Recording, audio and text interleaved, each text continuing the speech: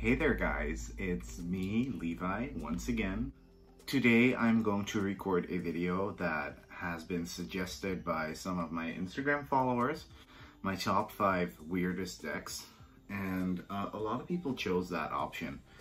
And I was like, shit, because I have a lot of weird decks. It's cool to show you them as well, because yeah, it's really interesting to see some of these decks. Some are new decks, some are vintage, some are indie, some are mass market. So I couldn't narrow it down to 5, so I snuck in one bonus deck that I really wanted to show you guys. Number 5. So in 5th place, I have this deck right here.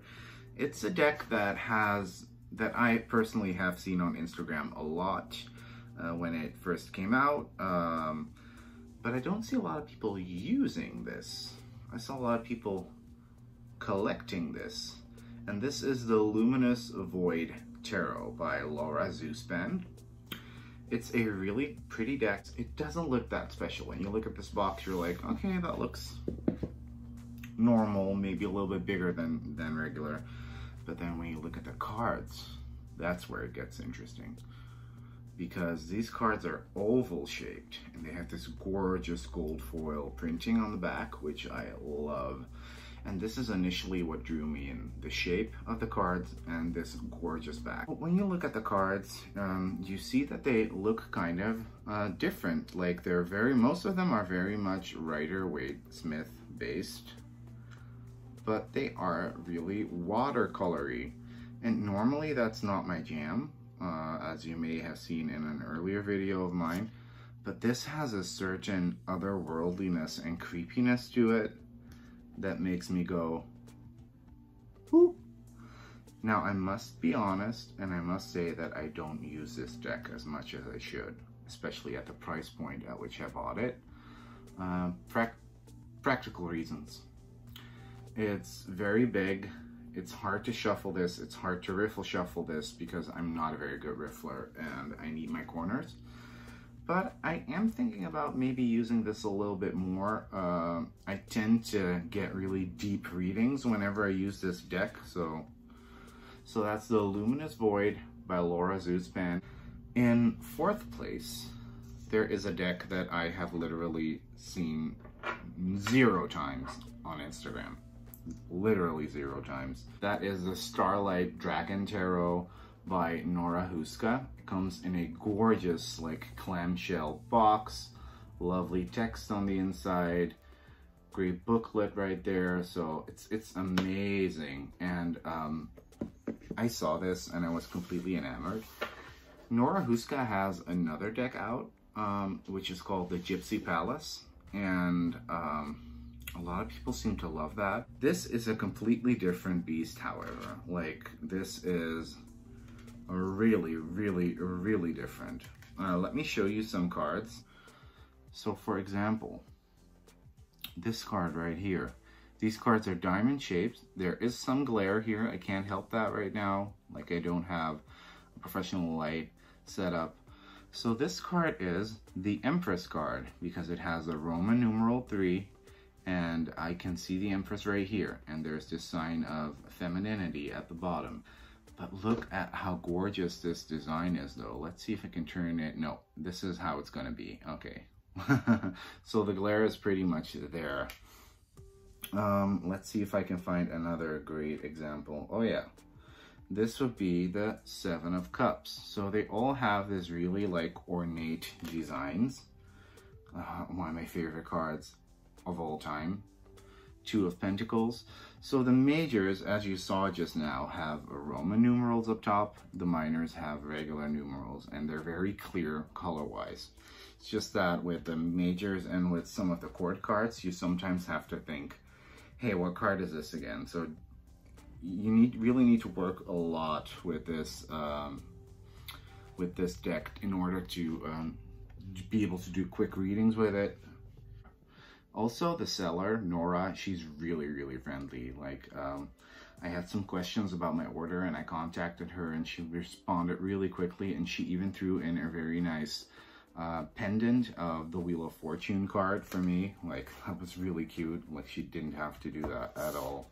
And I actually wear that quite a lot too. So that's the Starlight Dragon Tarot by Nora Huska, and I have this lovely signed edition too. Like, I didn't even order that per se either. And she's a European creator. And I know that the tarot community mostly revolves around the United States, but I am from Europe and I want to support my European creator.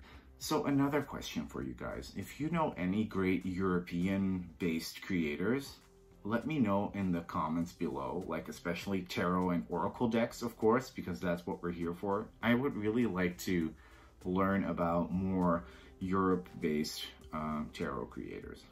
3. This is a deck that's very special to me. I got this from my boyfriend for my birthday. He handpicked this. I didn't specifically ask for it, but I couldn't be more happy with it. This is the Marble Moon Tarot by Marble Moon Studios. Also comes in a very nice rigid box, and this deck is everything. Now, it's also very much Rider-Waite-Smith based, so why would this be a weird deck?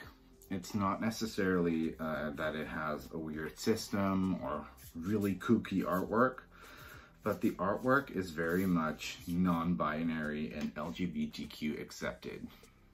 So, let me show you some cards. One of the reasons my boyfriend chose this is because he really likes it when colors pop, and I like that too. And this has like body positivity.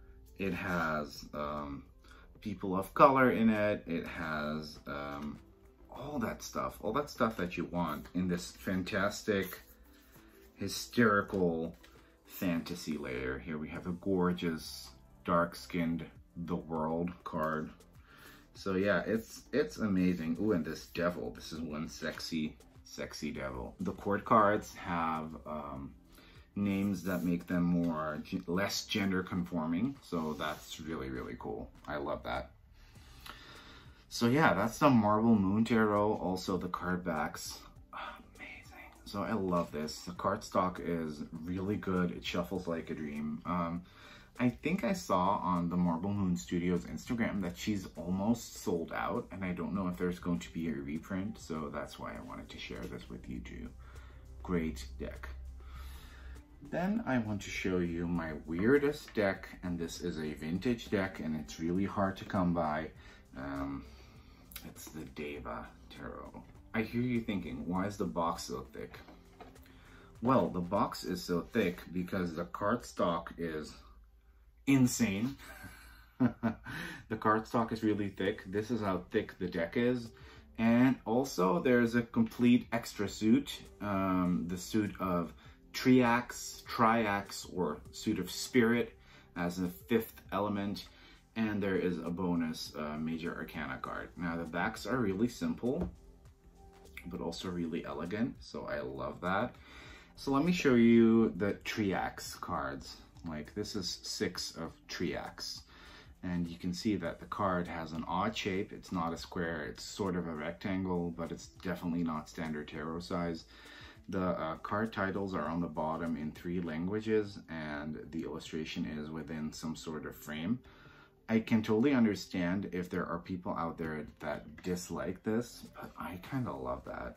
And the art very much reminds me of old Carney Funhouses would have, you know, like paintings outside, on the outside of the ride. At least in Europe, they would have like these sort of like airbrushed paintings, a very typical style.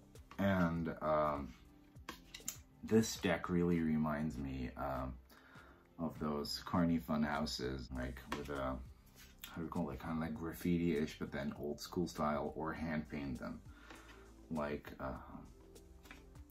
old carousels, you know? So really, really cool. And I love the fact that it's so nutty and it has an extra suit. So yeah, this is probably one of the rarest decks I own, and I love reading with it too. And then for my weirdest deck, and this is a mass market deck. I'm gonna show you the box first. The Gorgon Zero by Dolores Fitchy, and I love it, but I can't work with this because it's so big. It's as big as my head, and I have a pretty big head. Look at that. Like, but it's gorgeous. It's all black and white. There is, oh, that's actually funny that this card shows up right now. There's one little speck of red in the Devil card. And I think there's one other card that has it, but it's a really cool retro black and white style deck. And it's not even that expensive. I believe that there is a mini version out of this particular deck right now, but I really wanted the bigger version. These make great altar cards to put on your altar if you do a daily pull and you want to like put it on an altar and have it look nice. And this is the style of deck that I love, that has that weird vibe, weird art, not too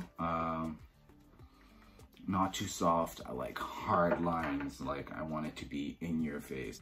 Now, I told you guys that there would be a bonus deck in here, and this is it.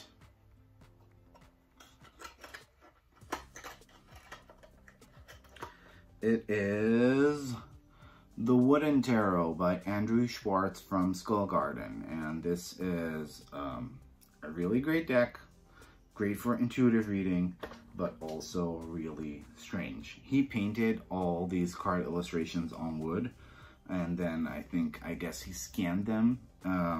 So all the cards have different wood grain. That's really cool. And the cards look really, really weird. This is very nature-based. The suits have different names. The aces are gods, not necessarily aces, but gods. And this is a deck, another one of those decks where you really need to pay attention while you're reading. This is not an easy deck that's like, oh yeah, I'm easy, you know, like it's easy to read with me. You can really easily grasp all these card meanings. No, you need to have like a certain knowledge of the tarot in order to be able to read with this. And that's why this had been on my wish list for very long. But that is why I waited to buy this till it felt right. And something about this artwork, once again, I've told this before to numerous people that I know, this artwork is very grounded, earthy, but yet very mysterious and weird and mythical. And that is why I love it so much. Like one of the favorite cards. Oh, there's actually a couple of favorites right here. For instance, the Hierophant in this deck is really, really great. And at first glance, you might be like, hey, this is just a deer. But for example, right here, something about the antlers is just a little bit off. Or here, the Knight of Stones, you might think, hey, this is a nice horse. No, there's a freaking crystal sticking out of its skull. Like there's really like a lot of weirdness going on, and a lot of symbolism that's just really, really great to delve into. Like this magician, amazing. Look at that. It's a moth, but it's a moth with two freaking eyeballs in its wings. Like, isn't that insane? So yeah, that was my top 5 weirdest decks. I hope you guys enjoyed it. See you guys later, and peace out.